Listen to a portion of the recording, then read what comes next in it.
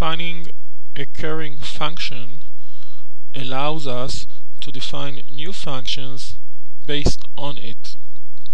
Here in this code sample we can find the definition for multiply.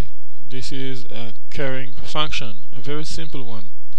And here we can find the definition for two other functions. Each one of them is based on multiply.